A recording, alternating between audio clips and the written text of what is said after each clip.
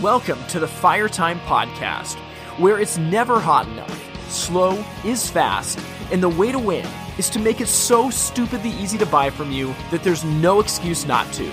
I'm your host, Tim Reed. And I'm so excited to be here today. Welcome to the Fire Time Podcast. Now, I'm looking around at all of the episodes that we've done this season, and I'm really excited. This is actually the longest season that we've had in the podcast so far. And I'm laughing because season 5 is going to start the Tuesday after Labor Day, and we're actually not going to have that much of a break between season 4 and 5 because we've been pumping out so much content. I love it. I hope that you guys do too. In today's episode, we are going to be diving deep on department number 4 of 8 in a winning Hearth retailer. And this is something just to bring you up to speed for those of you that this might be the first episode in the series you've listened to.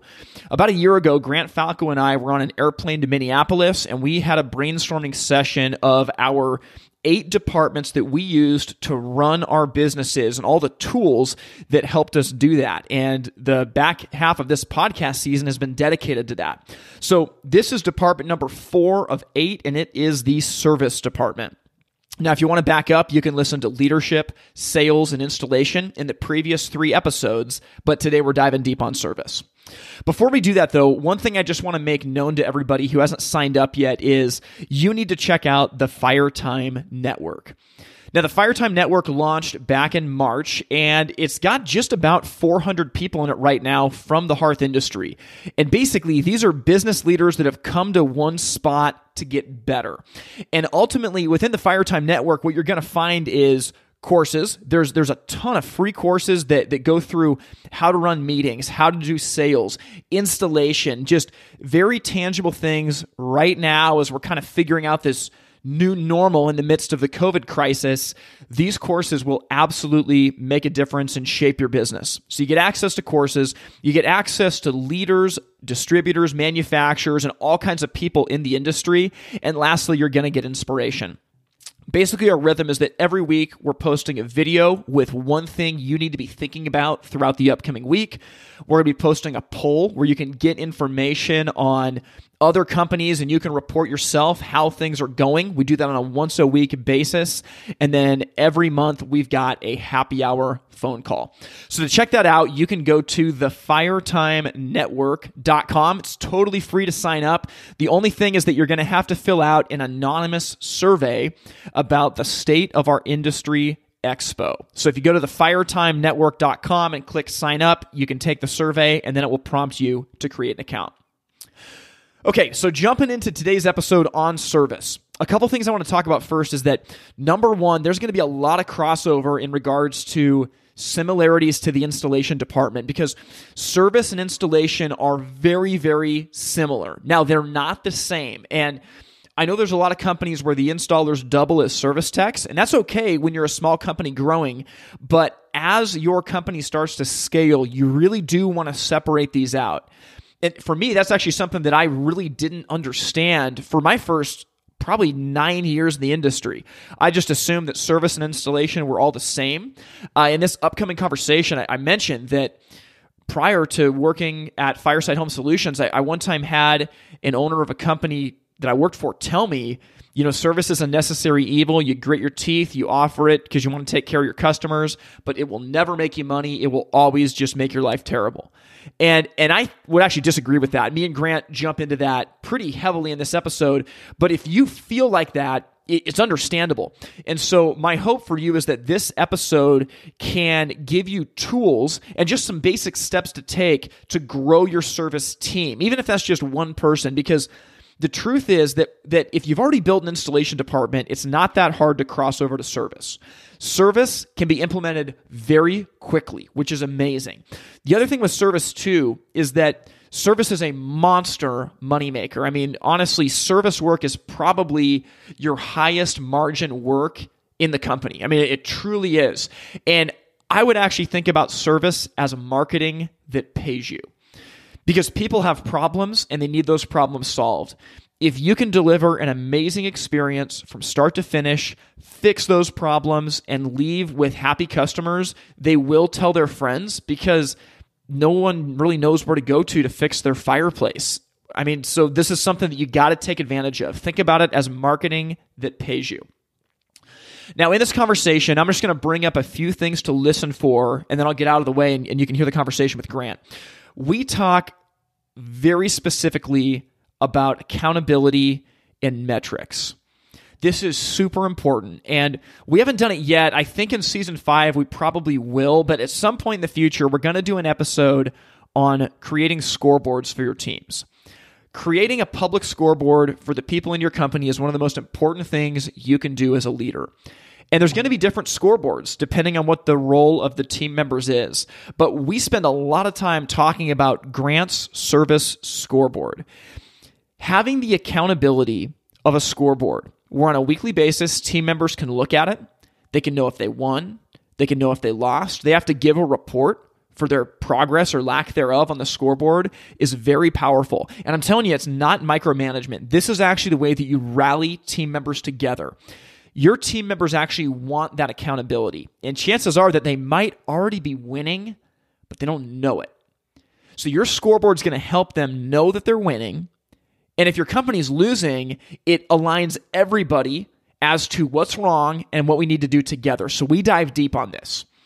The very last thing I'll say is that when it comes to accountability, this is one of the hardest parts of being a leader. I have conversations with business owners all the time, and it is very, very hard to have conversations of accountability. As you start to be intentional with setting expectations, with having a public scoreboard, and having a cadence of regular meetings, you're going to find that a lot of the pieces of accountability take care of themselves because you've built a framework. Now, you still have to drive the ship and you still have to have tough conversations, but the data is the data. And when you gather on a weekly or a bi-weekly basis to review it, you're not speaking emotionally, you're not coming unhinged and they're just saying, hey, why is that person being such a jerk? You're speaking about, hey, this is the mark that we were trying to go to and we didn't hit it. Let's talk about why that is together. So my hope is that you listen intently for those things in the conversation. And as always, we'll circle back at the end and talk about it. But in the meantime, I want you to listen to this conversation with Grant Falco.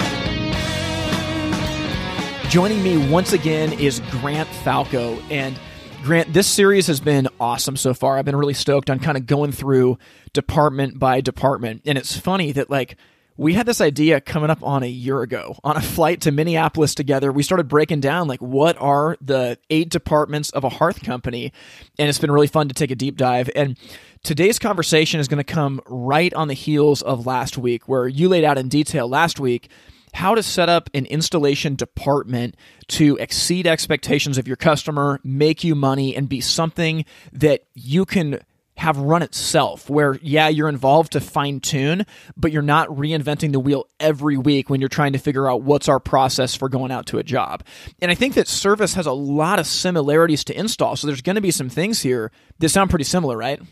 Oh, there's no question. I mean, both departments are in the field, and in the field, departments require a lot of expectations, whether it's with the employees or with the consumers. And so, we're going to follow a lot of the stuff in line. I think also the nice thing about service is there's a lot of trackability. It's a high labor revenue parts, 4, 5, 6 different customers a day. So there's different ways of managing that department than installation, but more or less it all comes down to, like we talked about last week, managing expectations.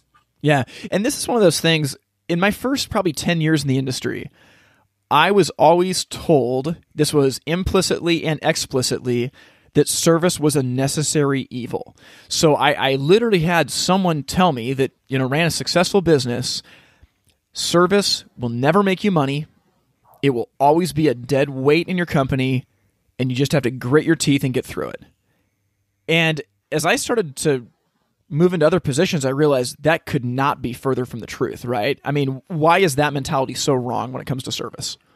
I understand that mentality, Tim, where I run a 4th generation family-owned business, and service was that thing we did to kind of keep things going and keep our customers kind of happy. It was negative. It was never good. We rotated through service techs. It was hard to keep service techs. And so I understand that mentality. I think the blessing that I had was that I dared to get into HVAC 6 or 7 years ago. And you learn a lot by diversifying on how different industries do it. And I started to realize that HVAC, I tried to get on the sales side of HVAC. I tried to come in, be a salesperson, installer, and service person. 90% of the HVAC industry starts through service, and they make money at service. The HVAC industry has turned service into a customer satisfaction department and also a revenue maker. And I believe flat rate has a lot to do with that. And I think that your approach to service and how you set up your service trucks, your people, and that kind of stuff have so much to do with whether it's successful. If we kind of just let our service department go, it's just going to go wherever in a million different directions.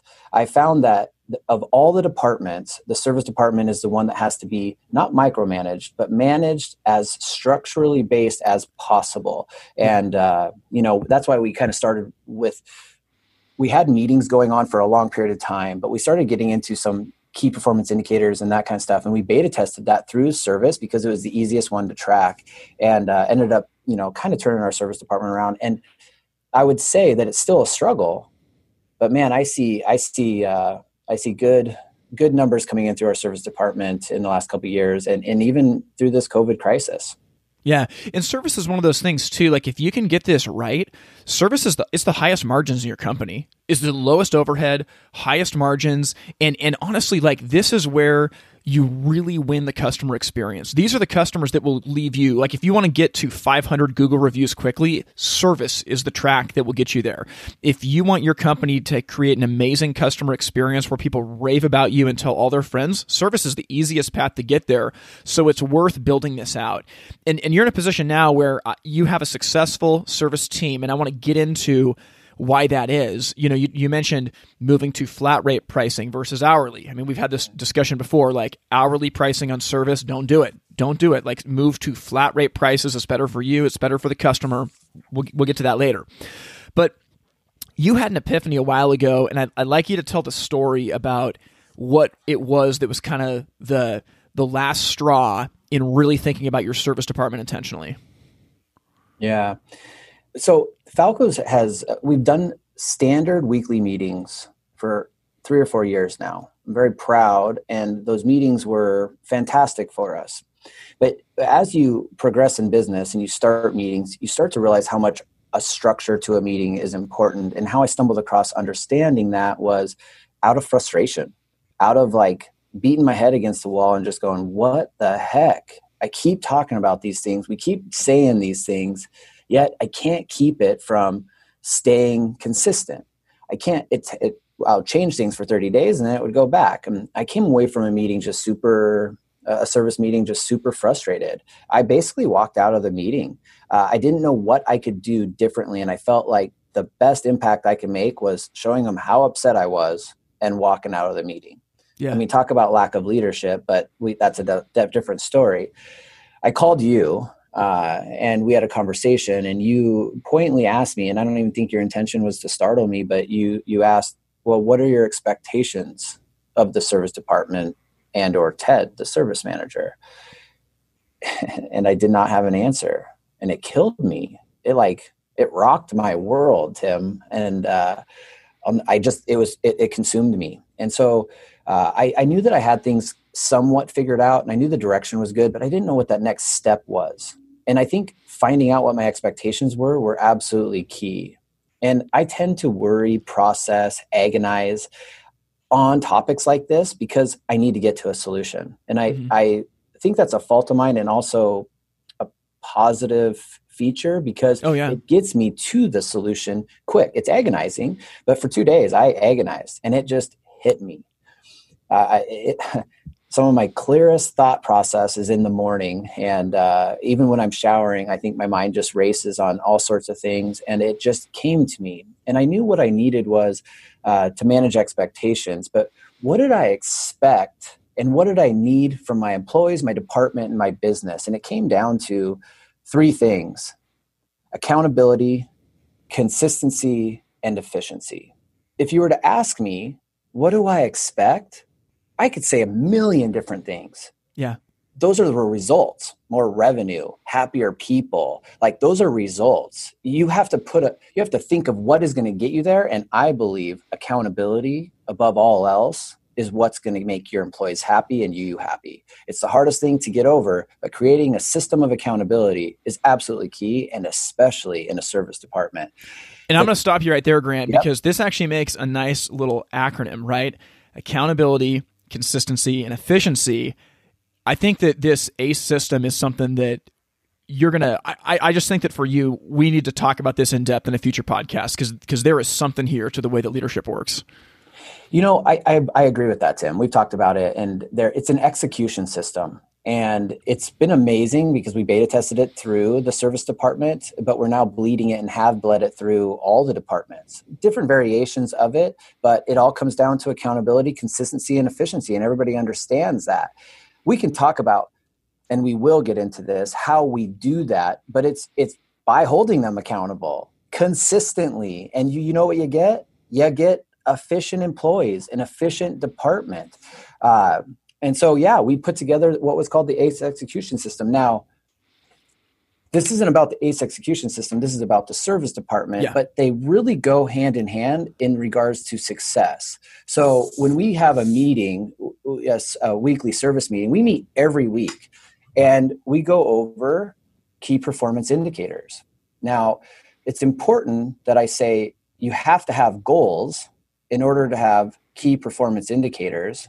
And goals are not easy to make. And for our service department, it was kind of a struggle to put goals together.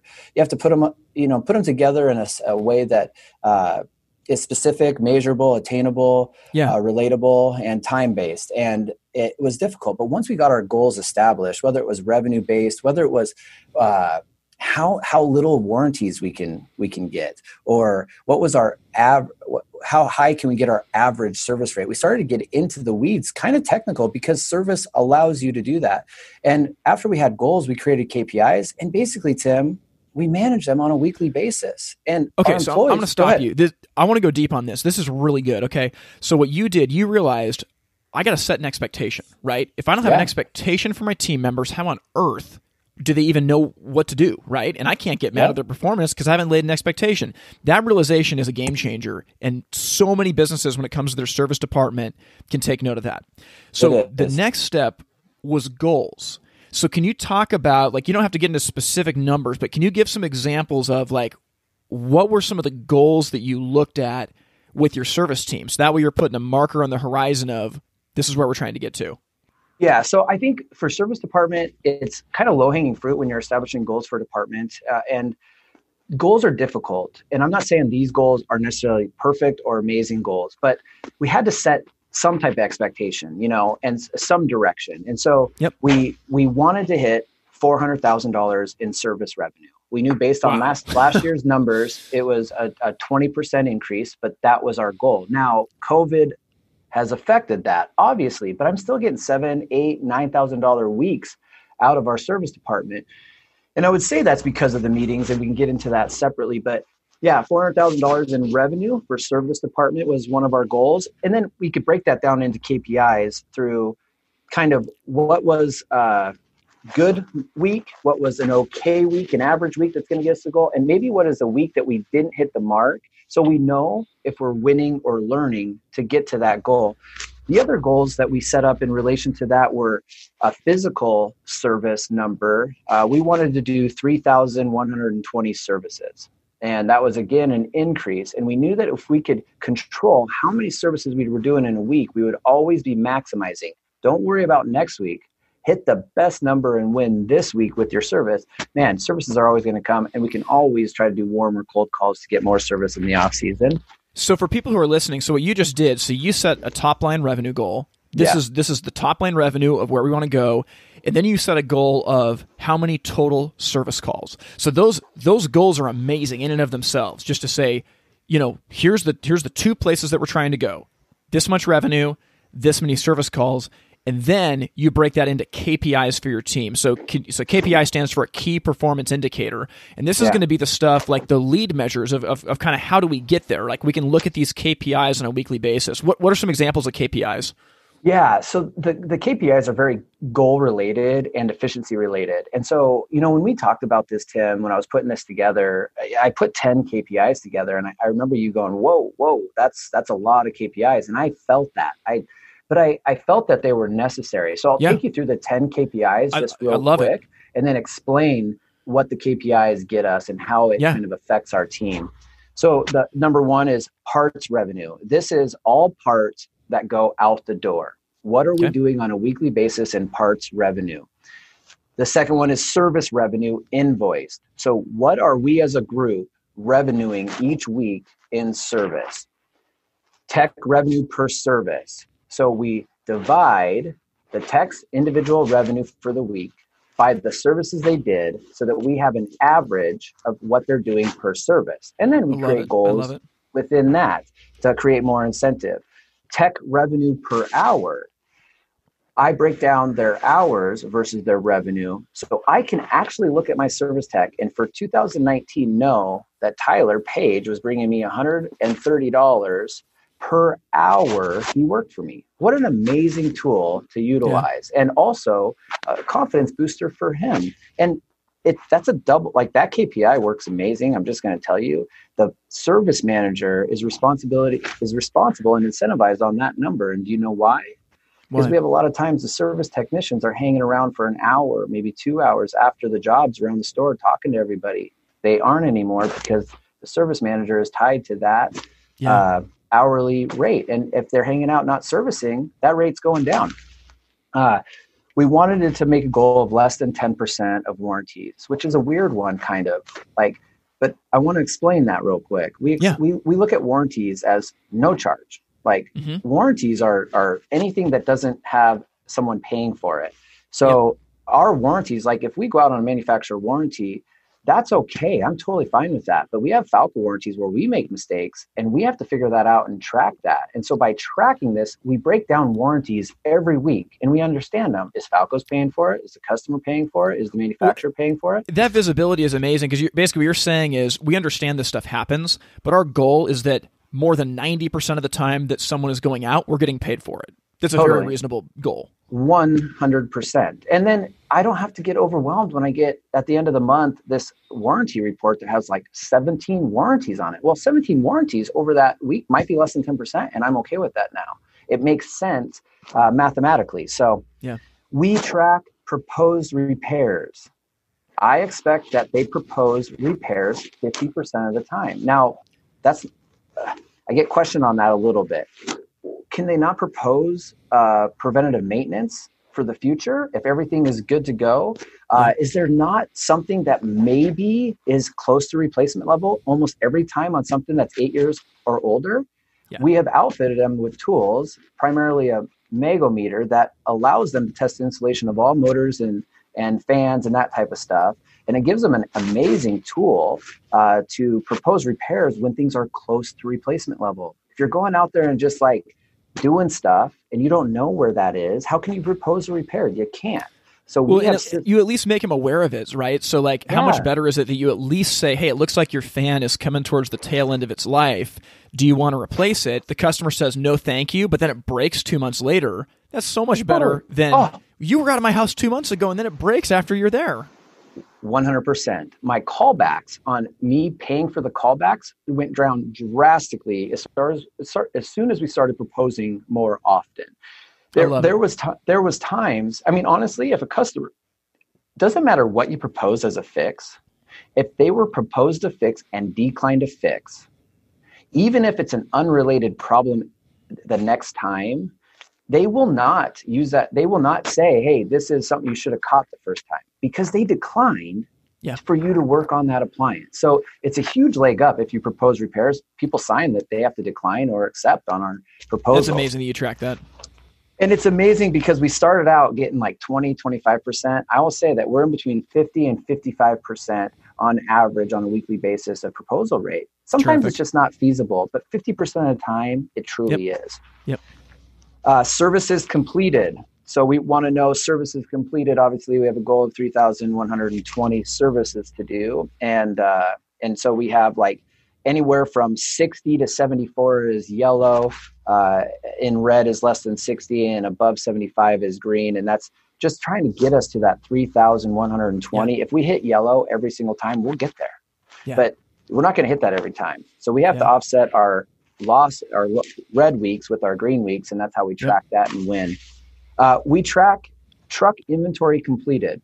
Every Monday, they are expected to take inventory, restock off our shelves, and we track it. And we only track it if it's being done right now. There's one step to the process. It's if it's going to be done. The second step is then managing the inventory. Now, don't get me wrong.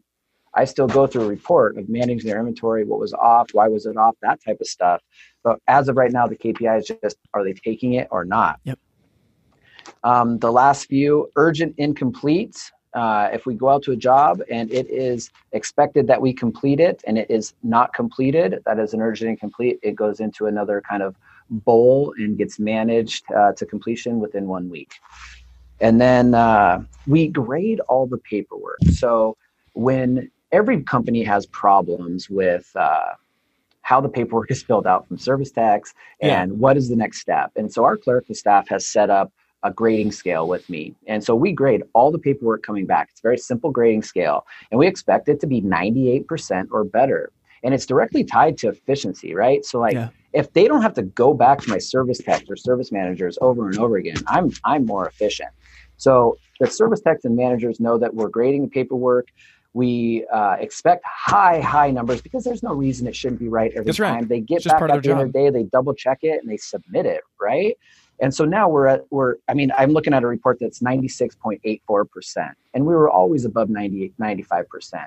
I asked the support staff, hey, when the scores are good on the paperwork, is it a direct correlation to helping you guys? And it's an overwhelming yes. Yeah. So that was a run through of the 10 KPIs. We'll get back to our conversation with Grant Falco in just 1 minute. Hey, one thing I want to ask you as you are listening to this podcast today is to think about how you track your sales. Or do you? How is it that you know your team members are working on the right thing? Or if you're a small company and you wear multiple hats, one of them being sales, how do you set out a game plan for the week to where you know what you're going after and how you're doing on that progress? I think the sad reality of our industry is that there's a lot of people in the sales department that are busy but not productive. I know this because it was me for years and years. I even had some relatively decent success without actually planning my opportunities and going after them. But once I was able to do that, things changed. One of the things that is absolutely necessary to win in the sales game is to create a weekly game plan. Now, what would happen if you or your team members on a weekly basis planned out opportunities? Say that you had 40 customers this upcoming week at different stages of the sales pipeline that you knew you were following up with. They were always in front of you and you could track the results of every conversation. Not only that, but what if part of your weekly plan was calling 5 customers from the past to thank them, ask how they're doing, and possibly win referrals or online reviews? To top it all off, say that you had a weekly big 3 of 3 important tasks that have to be done. Well, what we've done with Wi-Fire is we've taken this weekly game plan and moved it into an automated platform. Launching in August, we have a customer database that will categorize every opportunity you have and allow both you and your team members to create weekly game plans. You and your team members can go through the different stages of your sales pipeline to select customers that you want to follow up with this week. The beauty of it is that when you create your weekly game plan, you can choose who gets CC'd on that email for accountability. So if you're a sales manager, you'll be copied on every weekly game plan of your team members so you know what they're going to be doing for the week and you can help remove roadblocks so they can get it done. You can even schedule weekly meetings around this where team members all come to the table with their weekly game plan and you report your success and brainstorm what you're going to do for the rest of the week. For me personally, this has been an absolute game changer and I'm so excited to launch it with Wi-Fire. So if you want your sales to grow by creating a system and a process that makes your team more effective than ever, you need to go to wyfire.com and sign up. That's WHYFIRE.com. This is going to launch in August, so take advantage now. Okay, I'm going to stop you, Grant. So this is amazing, and I know that this is a quick interview, and I think that at some point we need to start exploring a deep dive in the FireTime Network on how to build these out. But for the people listening, you have to think about this, and someone might say, well, there's no way you can track these metrics. And I think that you would say, yeah, you can, and I do. But the point is, start out with 3. Start out with 4. Right. And where I want to go as we finish this interview, so a couple things you talked about. Number 1, truck inventory. Every tech needs to have a truck inventory that needs to be checked on a regular basis and turned in the accuracy of their inventory levels.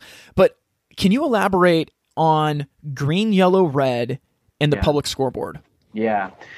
So I think all the things that we talked about are amazing, but they only work if they're done consistently and they're done in public, if that makes sense, like in front of their peers. And so we believe, Tim, that if you were to ask me one thing an employee wants from their job on a daily basis, I would tell you they want to win. Yes. That's what I would tell you. I would tell you they want to come to work and they want to win as much as they possibly can. And our job as leaders is to tell them when they win. Again, managing expectations. So I knew my employees were winning, but I couldn't thank them every time they were winning. I couldn't go through and say, great job every time they stayed late or did this. That's not realistic. I miss them. And I believe that you have to reward them, but I also believe they have to learn from their mistakes, and accountability is the key. And then when you put it into a public scoreboard, it makes it a win-win for both parties. So with our KPIs, every single KPI that I just went through has a red column, which is below average. It has a yellow column, which is average, and it's average based on goals, expectations that we put together as a team, not just me. And then there's green. And what it does to the service technicians and service manager, it aligns them and it puts them in the same direction as just wanting to win. And I put the information out there so I get the results that I want. And then we come to a meeting and man, my service techs are actually there early and just are salivating at looking at this. Now, sometimes they're disappointed and that's okay.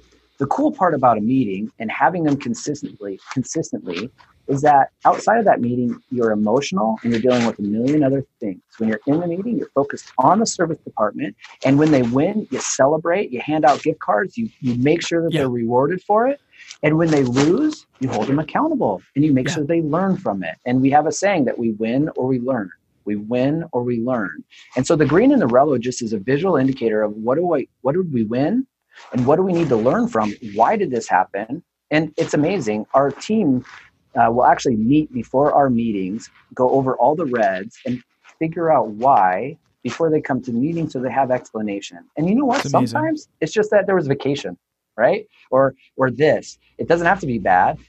We're learning from it. So I think, and then having it up on the TV every time we meet is absolutely vital. If it's not up on the TV, they don't know it. They don't know they're winning. You don't get that incentive anymore. So I love that, man. And so as I'm boiling this down, I think you've done 4 things. So for somebody listening to this that feels like I need my service department to become a money maker, I need it to help my customers enjoy our products more and grow my business, I think it starts, number 1, set expectations and goals, right? Understand 100%. Where you want to go. That's the goal. And then set the expectation of, what do you want your team members to do, right? So start with expectations and goals. Next, regular meetings. You got to meet regularly. If you're not meeting regularly, you're sunk. I've had companies where the service tech has kind of been a lone wolf. They just go do their thing in their truck every day and don't do it, right? Regular meetings. Yep. Next is KPIs and a scoreboard. So understand the indicators that will get you to your goal and post it publicly on a scoreboard. Lastly, just rinse and repeat, right? Set expectations and goals, number 1. Number 2, meet regularly. Number 3, have key performance indicators and a public scoreboard and do it again and again and again and again. That's exactly right. I mean, truthfully, in our industry, trying to compete with HVAC employees on the service side, install side, we have to take good to great. We have to take good employees to great employees. And the way you do that is by holding them accountable, keeping it consistent, and they'll ultimately be so extremely efficient. It makes you just, the happiest owner in the world. Yeah. And I want to just do some math here. I'm going to just throw some numbers together for people that don't value service the way that they should. Okay. So let's think about an average fireplace. And let's say that an average fireplace with installation runs $4,500. Okay. And let's say that you can make a 40% margin on that. Okay. So that means that you're walking away your company with $1,800 versus a service call. Service call, $275, but you're clearing, let's say, a 70% margin. Okay. So $192. I mean, you could potentially service over a 20-year period. You could get 15 service calls out of a customer pretty easily, right? Over a 20-year period, going out there, every year and a half or so. Yeah. So you look at that, and over the course of that 20 years, you're actually at $2,800 profit out of that customer versus someone that buys a fireplace at $1,800. You figure people buy fireplaces every 20 years or so. I mean, the math on this, if you've got a structured service department, this is a moneymaker. And it's also a blessing to your customers. And as I'm going to round out here, I want to just finish the interview on pricing, because in companies in the past, I've had them charge hourly, and they say, we're doing our customers a favor. We're not going to overcharge for anything. I had a company that broke down their service hours into 15-minute increments, and it was a disaster because we thought we were doing the customer a favor, but we weren't. We would argue with our service tech and with the customer over which 15-minute increment do we bill for. We never charged enough. If there was a callback, we were totally sunk. And the customer was so uncertain, they'd call us on the phone and say, hey, my fan's out. How much is it going to cost? And we go, well, it depends. I mean, if we're out there for an hour and 15 minutes, it'll be this much. But it could be 2 hours and 15 minutes, so it could be this much. Customer's sitting there going, that uncertainty is worse than overpaying for something. It's worse. Yes. No. To just say a service call for a fan is $275 plus the fan, the customer now knows, can I afford it or not? Yeah. I mean, it is so much better to charge a flat rate that protects your company if you need to go back out and gives the customer clarity.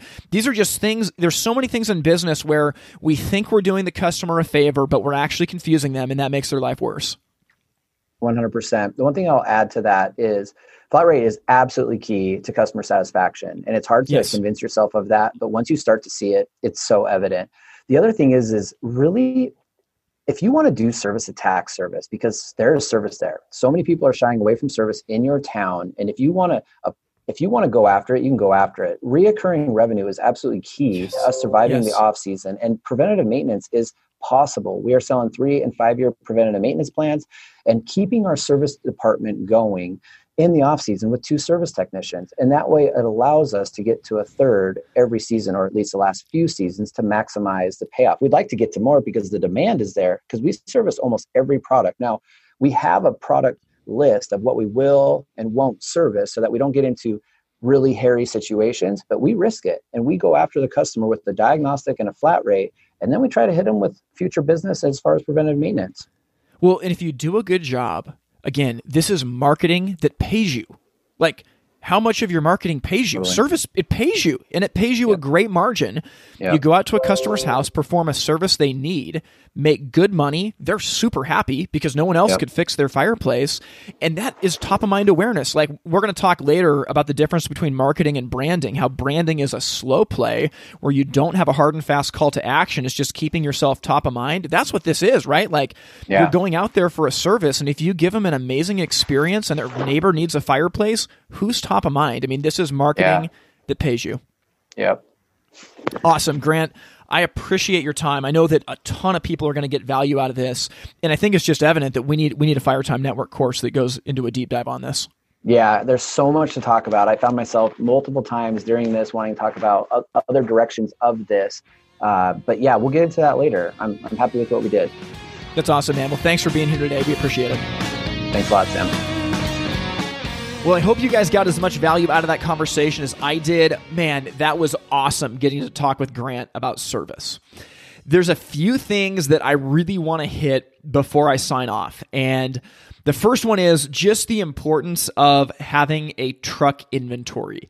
This is something that isn't done in a lot of companies, but it's not that hard to set up. I mean, this can start with just a simple piece of graph paper with what do I want to keep on the truck, what did I use, and what's on the truck now that's turned in every single week. But you have to start there. If your service trucks aren't going out prepared to a customer's house, you're done. You need to take care of absolutely everything possible on that first trip, and a truck inventory is just the way to do it. So if you have questions about that, you can write in to me and to Grant, and we can talk about this in our Q&A episode that's going to be coming up. My email address is tim@itsfiretime.com, but the truck inventory is where you have to start. After that, we mentioned this kind of in passing at the end, but I would think very, very hard about flat rate service.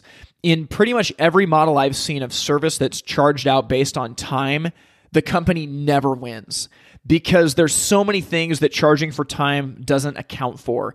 It doesn't account for driving to and from a job.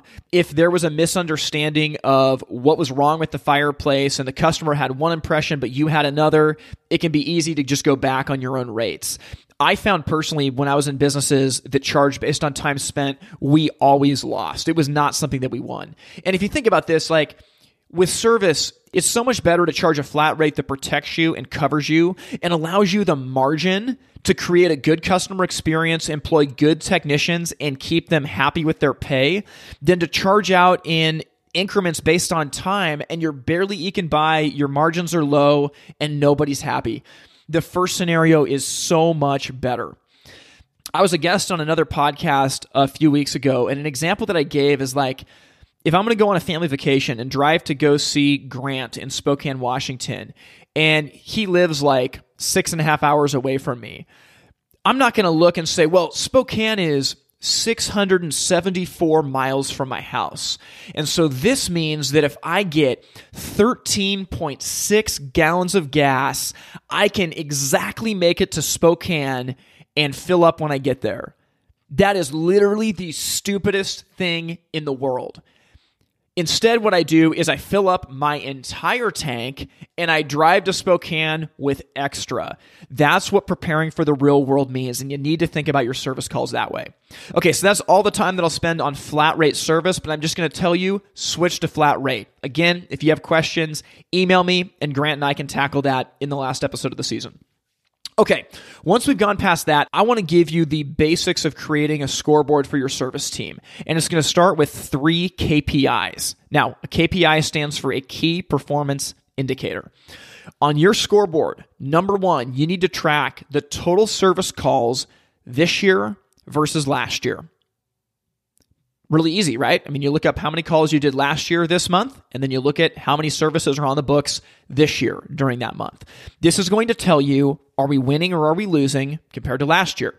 The next thing on your scoreboard that you need to track is the callbacks and return trips from previous jobs. And the metric that you want to be under is 10%. Okay, so you want your rate of return trips, and this could be due to you not having a part, not being prepared, or callbacks, something failing. For any reason you have to go back to that job, you want that under 10% for the amount of service calls that you had that month.